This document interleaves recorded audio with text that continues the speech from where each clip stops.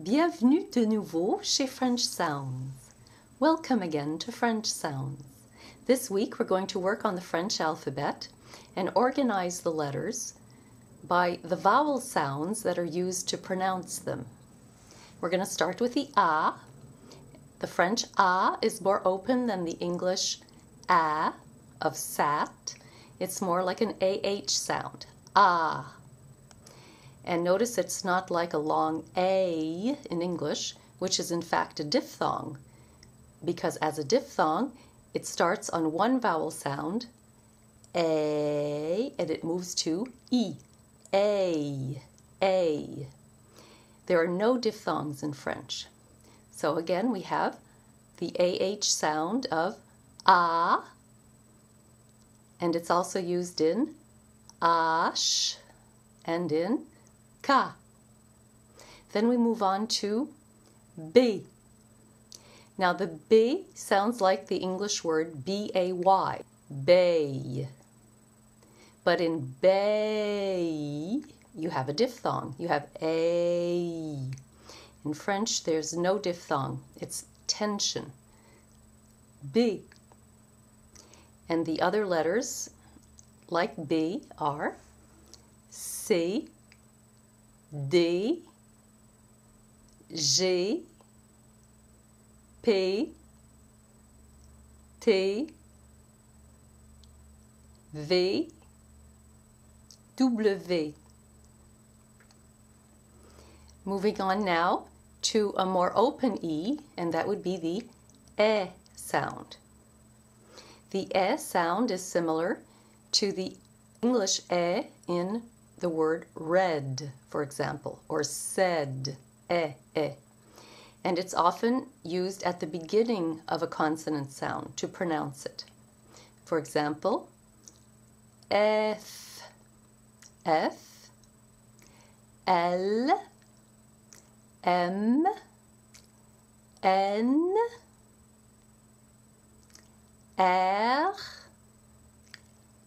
S, and in between two consonant sounds to make Z for Z, Z.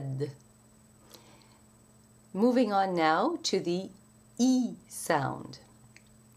The E is similar to the long E in English, like tree, but again in English you have a diphthongized vowel, E, E. In French you have no movement, you have just tension, E. And those alphabet letters are I, J, X, and Y. The final grouping is with the vowel sound U. Now the U does not exist in English. You form it with the tongue position for E, E, and you keep the tongue very steady at the front of the mouth. You push the tip of the tongue against the lower teeth and you keep it rounded. And you round your lips. I, U. So you have U, Q.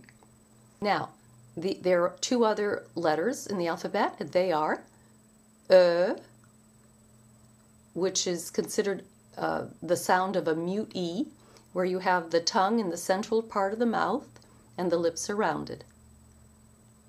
And then finally you have O.